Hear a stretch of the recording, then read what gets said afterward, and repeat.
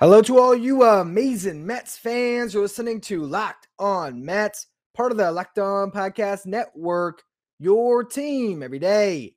Thanks again for making Locked On Mets your first listen every day. Locked On Mets is free and available on all platforms, including YouTube. On today's show, I was joined by Aram Leighton, the host of Locked On Prospect, to talk about his latest top 100 list that included three Mets: Francisco Alvarez at number 4, Brett Baty at number 20, and Mark Vientos at number 44. Before we get to any of that, though, I'm your host, Ryan Finkelstein. If you want to find any of my work, follow me on Twitter at FinkelsteinRyan. You can also follow the show at Locked On Mets. You are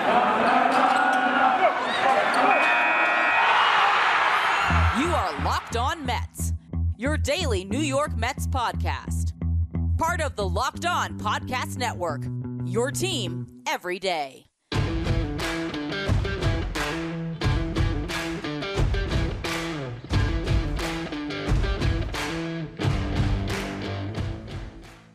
All right, so for this week's Friday Farm Report, I am joined by Aram Leighton, host of Locked On Prospects and the founder of Just Baseball Media. We are going to talk today about some of his Mets that were in the top 100 prospect list that came out a few weeks ago. We talked about this with our guy Jordan Grossman last week, so we're going to compare notes here about these main guys.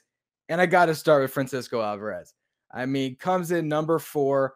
I got all giddy. I had goosebumps when you wrote he might be the best prospect in baseball come next year. So what has you so enamored by this young catcher? It's funny, man. I had several Mets fans, like friends of mine, reach out and they're like, "That write-up fired me up." Like I was ready to run through a wall, and it was just because I like Francisco Alvarez so much. But the other funny thing about it was I had a couple people reach out to me after I dropped the top 100 list, and they're like, Are you a Mets fan? I'm like, no, I'm not at all. If anything, I grew up a Marlins fan. I'm not a Mets fan. Honestly, I'd like the 10-year-old Aram would love to say that they all suck, but Alvarez is just special. There's nothing that I think one of your listeners or any of your listeners wouldn't know is like to do what he's doing at 19 years old. I think everybody knows how amazing that is. But when we look at just from the pure tool standpoint, he's so physical at 5'10", 230. When I saw him for the first time in person in the Futures game, I was like, yeah, everyone talks about Jason Dominguez and his build, but I mean, this dude Alvarez is built like a refrigerator, and he hit a home run that I swear it didn't go more than 20 feet off the ground and just went straight out of the yard. And I was like, okay, this guy's got real power. But when I watched at-bats and a lot more of just consistent at-bats from Francisco Alvarez, I realized like this guy, if you didn't tell me he was 19, the way he grinds out at-bats, the way he's able to lay off of tough pitches, I saw him, expand the zone, and then they try to get him to do it again, and he makes that correction. I was just so impressed by how advanced he was. And then on the other side of it, his setup is a little bit reminiscent of Tyler O'Neill. And it's something that I think only guys that are extremely physical can do, which is start open. He's like preloaded into his back hip a little bit. And he knows all he's got to do is just bring that leg over and unload on the baseball. He doesn't need to have a big weight shift like Christian Yelich really getting into that back hip. He just presets into it, and he knows that he is so strong and has such ridiculous bat speed that he'll be able to hit bombs. And Tyler O'Neill is the same kind of build. And it's clearly worked well for both of those guys. And, I mean, I think he's going to be special. Well, the thing about him is, I think we're seeing so many prospects come up at a young age and be able to hit. And I think that his bat, honestly, isn't that far away. I know it's crazy to say, but if you put Alvarez in a major league game, would we be that shocked if he could go 2 for 4 in a major league game right now? Like, I think his bat is so advanced. The only question is, how much time do you have to keep him in the minor leagues to develop as a catcher so that he's not going to hurt you defensively? Because that's obviously a big part of being a major league catcher. Yeah, absolutely. I think he just needs the ABs to learn how guys are going to attack him. And, he's a little bit pull happy right now at times. And as he continues to realize that he can do damage to all fields. And I saw towards the end of the year, especially in high A, they were attacking him away, seeing if he'll roll over. And he definitely made some improvements in that regard. I think he could easily blend in for a little bit until they really start attacking your scouting report or your weaknesses. That's what ends up happening. But from the defensive side of things, I mean, I don't think he's going to move or anything. I don't think there's any concern about whether he's going to stay behind the dish. But it is a good point from the respect that his bat is so far ahead of his glove just because of the bat, not an indictment on the glove as much that, is it going to hold him back at all? I think we see something similar with Gabriel Moreno with the Blue Jays, another catching prospect that is such an advanced hitter. And if you're willing to have him learn on the fly a little bit, I think he'll be good enough to be at least an average or slightly below average big league catcher after one more year in the minors. The question is, are you able to handle some of that maybe inconsistency behind the dish? I think he's one of those guys that is a quick learner. You can tell from his at-bats, and I think that would carry over behind the dish. And he just has to go out there and do it. I think working with big league pitchers and getting up there in that situation would help a lot. I talked to Anthony Mulrine from the Angels, a catcher who made the jump from rookie ball to Double A, and he's now in Triple A. And he was invited to spring training before the year. And he said just being able to talk to Max Stassi and talk to some of those guys about just what they do, Kurt Suzuki, just the little things, the intricacies that you and I maybe don't even look for in a game, just changed the year for him and changed everything for him. And I think that's something that Alvarez will very much benefit from. To me, it sounds like the Mets invested $40 million into James McCann to be a mentor. That's what I got from that right there. I mean, this is what he can do to pay the franchise back. They got him paid, and spring training, I'm putting his locker right next to Alvarez, and I'm saying, look, get us back, James. You got to get this kid up to speed because he's going to take your job. But you're going to be a very well-paid backup, so that's going to be all right. Yeah, I mean, and he's a good backup. I mean, you assume he's going to be a little bit better next year, right? Like he has to be.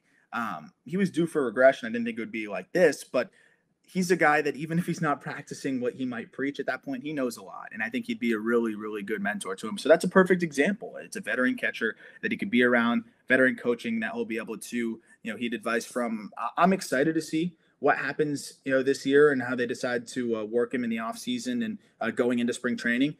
I think with the bat, it's going to be ready quickly, and he'll be good enough behind the dish because of his athleticism that I don't foresee him being a liability. He moves well back there. He blocks well. The receiving can use some improvement, but there's some catchers in the big leagues right now that they're just able to hit, and we overlook the lack of receiving. So I don't think it'll be a major holdback or a restriction for Alvarez. I think that the biggest concern is that he become like a Gary Sanchez. I think that's what everyone's worried about. New York catcher, it's kind of an easy comp, but I do think that they are a little bit different. So I don't know if I let you speak on that. I mean, what's the differences you see between the two? I think he's just so much more athletic, and in terms of hitting, I think they're super different. I think he's got a way better approach, a way better swing, way less moving parts, but I just think he moves so much better behind the dish than Gary does that there's almost no way he's going to be, that caliber of defender. I also think he's a bit more of a grinder, and that's a position where it's very important to be that. Built Bar is the best tasting protein bar ever. Whether it's their coconut bar, cherry barcia, raspberry and mint brownie, double chocolate, German chocolate, salted caramel, strawberry, orange, or my personal favorite cookies and cream. There's so many delicious flavors. There really is something for everyone. If you haven't tried them all, you can get a mixed box where you'll get 2 of each, and you can see which ones you like best. These really are protein bars that taste like candy bars. They come covered in 100% chocolate. They're soft, they're easy to chew, and they're healthy. Built Bars come low in calories, low in sugar. They're high in protein and high in fiber. If you want to try Built Bar today, go to BuiltBar.com, use the promo code LOCK15, and you'll get 15% off your next order. Again, that's promo code LOCK15 for 15% off at BuiltBar.com. Well, we obviously hope that Alvarez becomes everything that we're expecting him to be, because the Mets haven't had a prospect like this in some time. And I did write an article for Just Baseball talking about Alvarez and Baty and Vientos and how the Mets haven't had these top offensive prospects in a very long time. David Wright and Jose Reyes were the last time they had guys that were highly regarded that have panned out to be perennial all-stars. So hopefully some of these guys can hit. And I think Brett Baty, in some respects, of the 3 prospects that you have ranked in your top 50 list, would it be a stretch for me to say he might have the highest floor of those 3 guys? Just because I think the defense, I know you were a little bit lower on the defense. I've heard some really good things about his improvements this year. He got into some really good shape. He got lighter on his feet. He looks like he can at least hold his own at third base, if not be a little bit above average. So I've been impressed hearing those things. And then you look at his approach at the plate, and when it comes to the lower strikeout rate and the higher walk rate, it seems like he has a really good feel right now, especially at his young age. Oh, no doubt about it. And what I really liked from him going into this year is a guy that we didn't see a ton of before. So I liked the swing. I liked a lot of what I saw. But it had been limited. So I was really eager. He was one of the guys that I was very much looking forward to seeing, and he's exceeded any expectations I had. And I had some pretty high expectations on him. The hit tool, I would say, is further along than anybody or a lot of people may have thought. He has such easy power to all fields that he really is able to let the ball travel, hit the ball where it's pitched. And I think he's learning now too. I don't have to go pull side to do damage. Like we saw him go oppo in a place that it's very hard to go oppo at times with the wind. If you're a lefty in Brooklyn, without problem. And the power, it's plus if he's able to tap into it all. And I think he's getting closer to that. But the biggest takeaway for me this year, as you kind of touched on it, is yes, he's going to strike out in the 20 to 25% range. But I always say no two strikeout rates are the same. And if you walk a lot to offset that, I think that's equally as important. And that's exactly what he did this year. Walked 12% of the time. And it seemed like he got better as he got more comfortable in Double-A. You look over the numbers of the last month that he was there, last 25 games or so, he was hitting over 300. Strikeout rate was in the low 20s. He was walking more. This is a guy that has a really good feel to hit. He learns well on the fly. Like you said, the defense has definitely improved. I don't think he's going to move to first. He's definitely sticking at third. And Vientos, who we'll get to, is a guy that's going to probably end up having to move positions.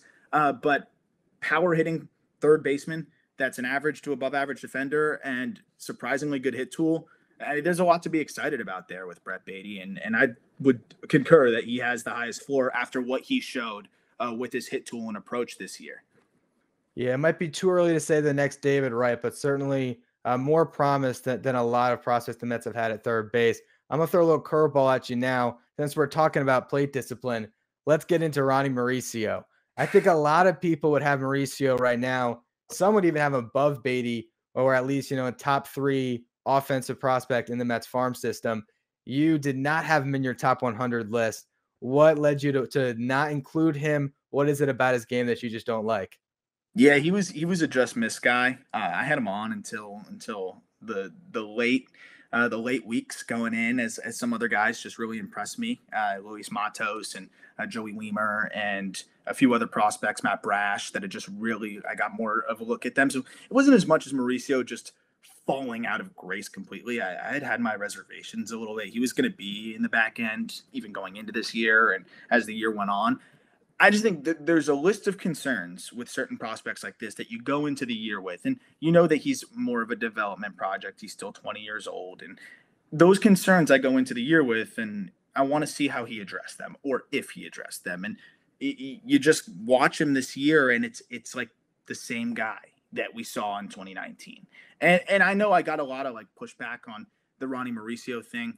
But I've talked to some other teams too, because I always try to hold myself accountable here before I put the lists out and stuff. And with contacts I have, just am I crazy? Tell me where I'm crazy. And nobody really had an issue with me omitting Ronnie Mauricio. And not that that's a deciding factor for me, but if somebody was in my ear saying, you're out of your mind, then I'll revisit it. But nobody pushed back on that. I had people say that I shouldn't even be considering him in the top 100. So I was honestly surprised, because I still think he's a fringe top 100 guy. To get into him specifically, though, I mean, the tools are there, right? He's a switch hitter. He's 6'3", 170. I just don't love his swing. There's a lot of moving parts. There's an over-aggressive approach at this point where you've now had several seasons in the minor leagues, a lot of at-bats, and you're still expanding the zone. The strikeouts continue to climb. Yes, he's hit 19 home runs, but if you're not even getting on base at a 290 clip in high A, he gets the forced promotion that I thought was a little bit weird, and we'll see how he does next year. If it all clicks for him, I'll wear that one, and I hope it does, and I hope I can wear that one, but he's going to be Rule 5 eligible, and they have a tough decision to make with the Mets. Are they going to try and trade him? Do they hold on to him? This is a guy that doesn't look like he's anywhere close to the big leagues, and you're going to have to add him to your 40-man roster. I mean, what did he show you in high A to convince you that he's ready for the big leagues? Average to below average defense, 290 on base. Yes, he hit 19 homers, but that only gets you a 94 WRC plus, a 5% walk rate. I'm just not too encouraged by that. He hits the ball on the ground more than 50% of the time.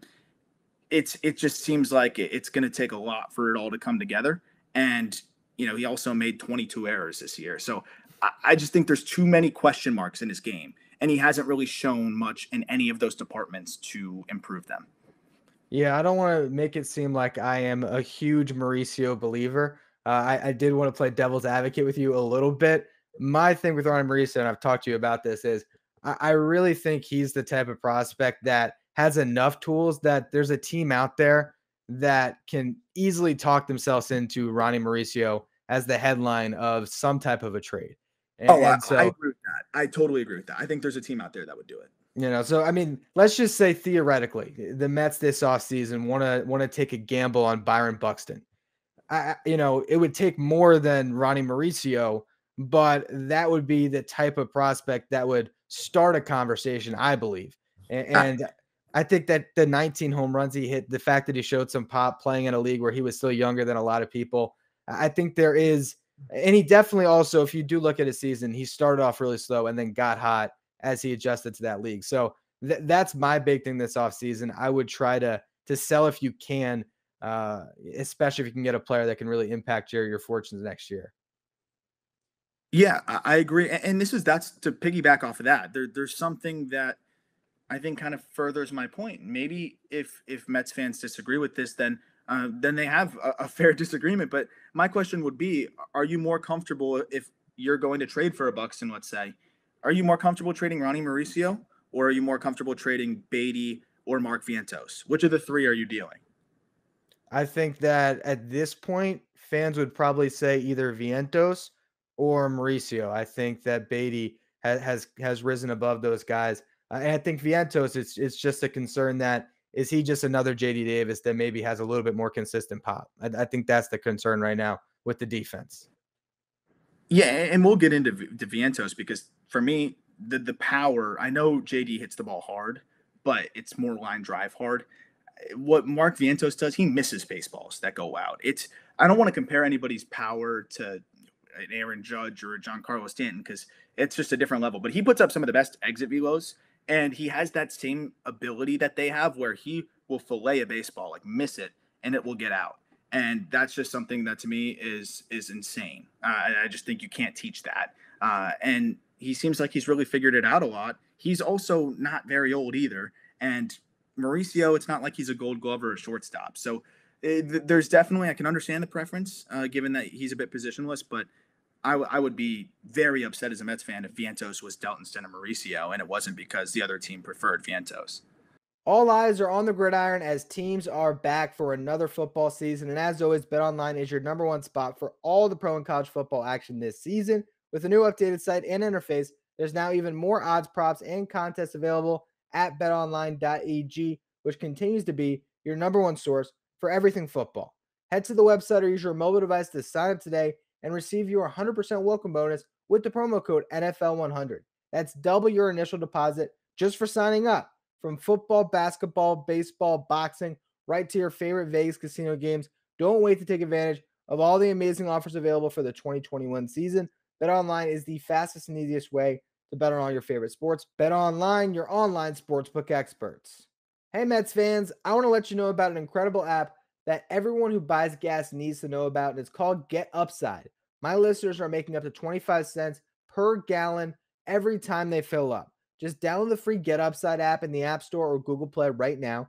Use the promo code BASEBALL, and you'll get a bonus 25 cents per gallon on your first fill up. That's up to 50 cents cash back. Don't pay full price at the pump anymore. Get cash back using Get Upside. Just download the app for free and use the promo code BASEBALL to get up to 50 cents per gallon cash back on your first tank. Some people who drive a lot are making as much as $200 to $300 a month in cash back. There's no catch. The cash back gets added right to your account. You can cash out anytime to your bank account, your PayPal, or an e-gift card for Amazon and other brands. Just download the free Get Upside app and use that promo code BASEBALL to get up to 50 cents per gallon cash back on your first tank. Yeah, I think for me, it's changed a lot this year. I think I like many others, had that prospect fatigue, but then from talking to you, talking to some of my other friends who are covering the minor leagues and looking at it pretty closely, I really can see now that Vientos has pop that is pretty special, and it's definitely swayed me on that. I am concerned about what you do defensively. It's more the same problem that you have with JD that has me concerned. And the Mets have just boxed them into this place where they have Robinson Cano. So if there is a DH, I mean, what are you going to do next year? You still have Dominic Smith. You still got to figure out what to do with JD. It's just they got 5 DHs on this roster. But the one thing I'll say when it comes to defense is everyone was saying that Pete Alonso could never field a position a couple years ago. And he's turned himself into a good first baseman, if not an above average first baseman. So I'm not going to say that a 21-year-old can't take a bunch of fly balls this offseason and learn how to play left field at least an average level. And I think that's the hope of Vientos at this point. And he's got a mega arm too, which helps him a little bit. Even if you're not a great defender, to have that big time arm, that helps hedge it a little bit. But I agree. I mean, there's the Dom Smith, the JD Davis, that issue of positionless guys. But on the flip side, you could feel a little bit better about letting a JD Davis go if you continue to gain confidence in what Mark Vientos is doing. And the difference is Vientos is going to hit so much. I mean, JD Davis can hit, but his numbers against lefties, I think, are more exciting, right? And what Vientos will be able to do to lefties and righties, if he really taps into his potential here, you'll be able to deal with the mediocre defense if that's the case. And again, he's still only 21 years old. So I think that there's a lot that can change there. But if you put him in right field, I don't think he'll be the worst right fielder in baseball. And there's a chance that he could be one of the better power hitters in baseball if it all works out for him. So I think I'll take that. I'll definitely take that kind of push and pull. I think you mentioned the arm, and Dominic Smith, even though you look at the metrics now, terrible. I mean, the beginning of the year, there was one point that Dom had like an above average defensive run saved, and it was just shocking that could even be possible in a defensive metric. But what the Mets did a great job of this year is they invested in their analytics. They did a better job with how they set up their fielders, and they made Dom's defense look passable. But Dom has an arm of a first baseman. So if you can position Vientos the right way and he brings that arm to the table, I think you could get by. And again, I think what you're saying is that when you're talking about the bat, maybe we should focus on that a little bit. What Vientos has is the potential to be a 40 home run guy, as you said, which is not something that you can say about a lot of prospects. It's not something you can say about a lot of baseball players in the major leagues, period. So it's like that is what's special. And of course, it's more likely that it doesn't happen than it does happen. But if you can dream on something like that, that's obviously a reason to be excited. And I think he moves a little bit better than Dom Smith, at least for now, given Dom Smith's 26, but he's still young. I mean, I really believe in Vientos. I believe how easy the power is. I love the adjustments he made this season or in this offseason going into the year with his swing. He's been much more patient. But you know what? To wrap up on Mauricio, if he figures it all out and becomes a stud, I wouldn't be shocked. I just think it's so unlikely at this point compared to some of the other prospects that it's hard for me to justify putting him in over some of the other guys I put him in over. But at the end of the day, he's got a lot of tools, and it'll be interesting to see if any teams are biting on him. I think that was part of the reason why they moved him to Double-A, to be honest, is because given that he's a Rule 5 eligible guy, they don't. If a team is almost daring them, like, we're not going to trade for him, you're going to have to protect him for the Rule 5. Moving him to Double-A almost provides the facade that he's closer to the big leagues than he really is. But we'll see. I don't think he really earned that promotion, if we're going to be honest, even though, like you said, he did do better in the latter half of the year. Yeah, I think that it's going to be a fascinating offseason. And I think I'd be remiss if I didn't mention, as we're talking, it's a Mets-Marlins series right now. I don't think either of us care about it, but here's the thing that strikes me. If the Mets were in the race right now, we know the Marlins would have taken those first 2 games. And they ended up, it's a tank battle, and the Marlins are doing a little bit better at that. What's your experience been this season covering the Marlins, going from a playoff berth in a 60-game season last year to this letdown this season? Dude, I knew that it was going to be worse. I knew they weren't going to make the playoffs, but it has been about as bad as I could imagine. I mean, yes, they've had guys get injured, but so have the Mets, so have other teams that have succeeded. They didn't do much in the offseason to make sure that they could get back to where they were. They didn't get a closer. They didn't get any even really good experienced relievers, lead the league in blown saves. And then it's like the little things getting picked off. They've gotten picked off 22 times. The next most without in Major VR League on their Baseball. team. And without VR, they remove VR and they have 22 pickoffs. Next most in baseball is 13. So when I look at things like that, it's just like, it's like the bad news bears, to be honest. And it was a long year. There's a lot to be excited about, though, with the pitching and some of the young prospects. And I think they're going to be busy this offseason making some trades from those pitching prospects. I mean, Sandy Alcantara has been special. Trevor Rogers is phenomenal. Like, there's pieces. They're not lost. They're not the Rockies. But to take that step backwards, even though, you know, a lot of people took the success last year with a grain of salt, it was pretty frustrating. I can't lie. Yeah, I can imagine. I don't know what's worse, having a team that's out of it all year, or when you have a team that was in first place for a good portion of the season just drops off a cliff. So I might have to take you. When it comes to misery, I think I might be leading the league right now, at least in the second half. It's been pretty rough. Yeah, I mean, at least Lindor's been a little bit better. Baez has been pretty good, and it looks like he's probably going to come back, right? Is that the perception? That's the vibe right now, I think someone's going to blow through the luxury tax, too. And I'm interested to see what they do. But the one silver lining, I think, from this year is that it's going to light a fire under Cohen to just make things happen. Could be dangerous. We saw what happened when Brody Van Wagenen got excited. But I think he'll open up the checkbook after such a frustrating year. So that's the good side of things, I guess.